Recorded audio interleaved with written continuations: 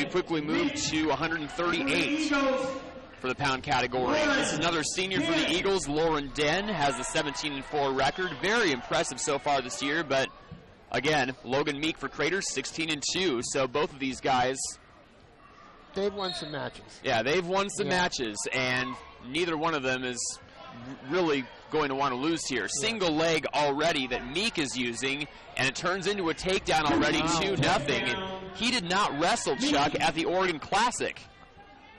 Wow, he's going right after Den, that's for sure. He really looks like, despite not wrestling in that big 2-day event in Redmond, that he's really lost any of his firepower. Has the one shoulder down. Den already struggling to get out of it. Another takedown. Well, that must have been back. Under a minute and a half. That must have been back. Back, yeah. 4-0. Just about going to go out. There we go. Yeah. Clock stops at 1:16, so. Den's father wrestled at, I was telling you earlier, wrestled at Medford and then at Southern Oregon.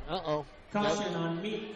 Boy, we're seeing a lot of those, and we did see those at Eagle Point as the invite as well on Saturday, and we probably didn't make too much of a note of them after a while because we just saw too many of them, and plus with everything else going on, it wasn't really what the fans were paying attention to that much. Exactly. One shoulder down with Meek on top. Still leading it by 4, under a minute to go in the first. Den's trying to lift himself up. Come up. He's on his 2 feet and maybe on the edge of getting a reversal. Yeah, still Meek, even though it doesn't look like it. Meek is still in control here. We'll just watch the official. He's still got a good grip on one leg, and now he's over both of them. 50-50 position just about, and suddenly Meek is on top, walking. Yeah, they're going to call that again.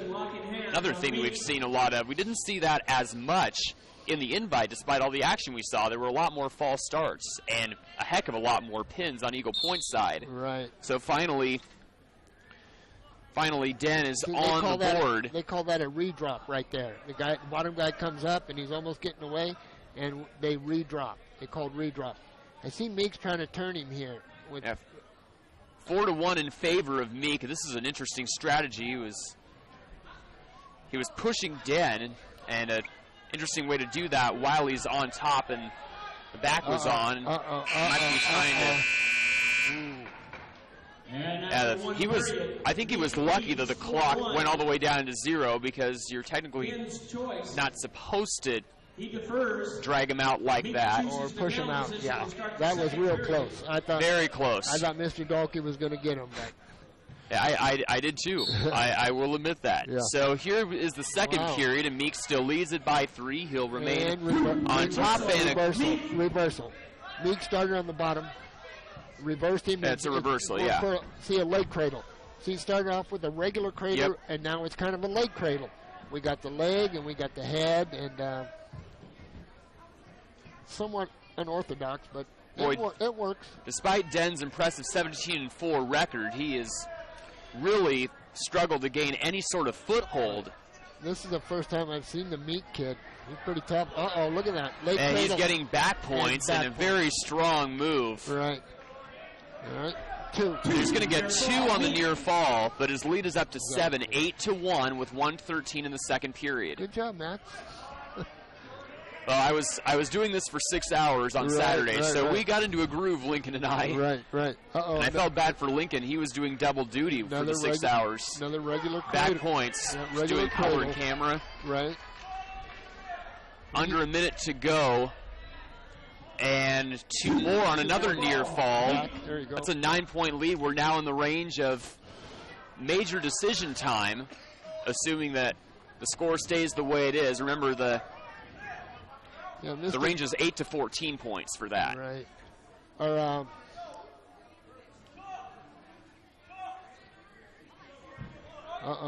Mr. Den has got to stay off his back and counting.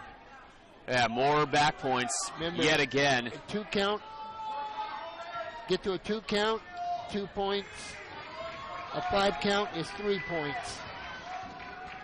Anything in between for those who don't know? No. You got a 1 count, which is nothing, and then after 5, it doesn't make any difference. So that time it was 3, which we were just describing. So Right. it's up to 12 points. They go out with 0.7 seconds left in the period. So second round, yeah. not much of time to do anything unless somebody's got a trick up their sleeve. Right. Meek's kid's pretty tough because I know Den's pretty tough. Like I said, it's the first time I've seen this Crater kid. Well, he's certainly been impressive so far. Again, leading it 13-1 with 2 minutes left in this one. They're going to elect to go neutral. Yeah. So pretty much what Den has to do is to minimize as much of the lead as possible in order to soften the blow with Crater keeping 2 hands on us. keeping that big lead. It's 15 points, and it was as big as 21. Uh-oh, Meek's got him in trouble now. Yeah, hook that leg, back. Yeah, it's a takedown for 2. And back. Suddenly we might get a technical fall if Meek just gets even 1 more point. Yeah, that was a tech fall. See, yeah, they're going to call another takedown, so the match ends with 122 another back in the period. 17-1 ends up being the final. So we will get 5 more points for Crater. Wow, that kid's a buzzsaw.